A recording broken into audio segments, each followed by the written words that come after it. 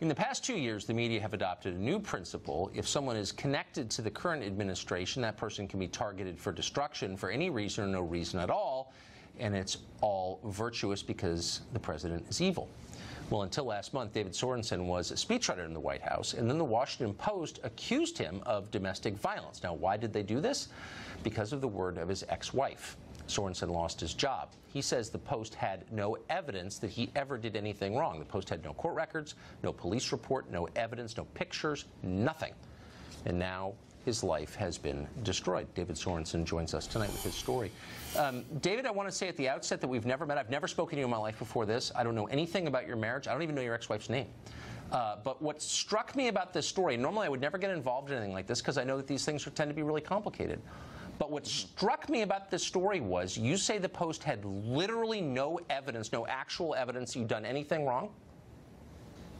That's right, Tucker. And first of all, these accusations are completely false and fabricated. I've never been violent in any way toward any woman in my entire life. The very thought of it's disgusting to me. It's not the way I was raised.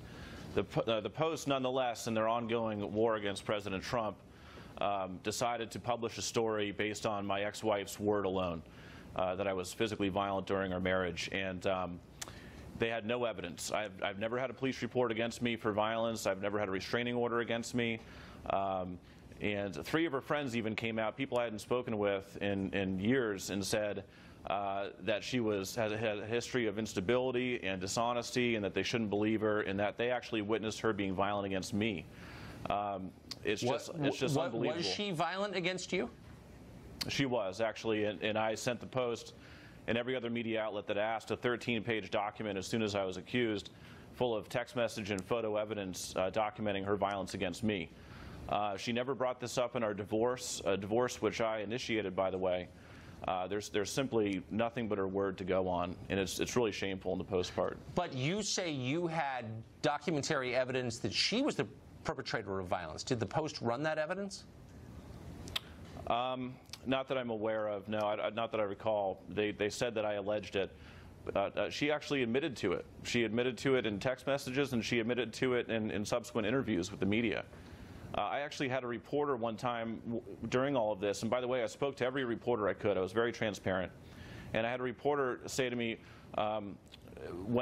acknowledging that she was violent toward me, and that was an established fact, say, well, you know, we heard that you said some pretty nasty things during your marital fights. And I couldn't imagine a reporter saying the same thing to a woman whose husband had admittedly been violent toward her. What was the name of double standard? Which reporter was that? Who said that?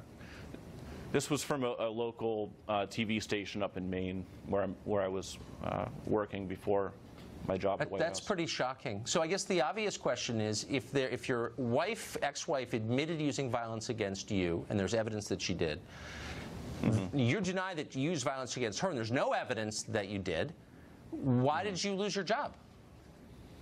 Well, because I worked for President Trump in the White House. That's all there is to it. I don't think it's even in question whether that story would have run if I didn't work there.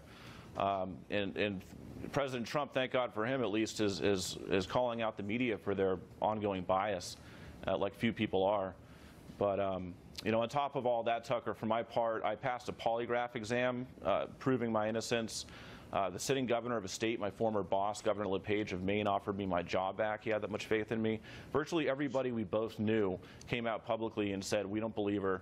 And they had total faith in me. It couldn't be a more one-sided thing. Well, it's certainly Orwellian, and I think you're probably not alone in this. This is the first time we've dug down in one of these stories, and what you find is pretty upsetting. David, thank you for telling us your story. I appreciate it. Thank you, Tucker.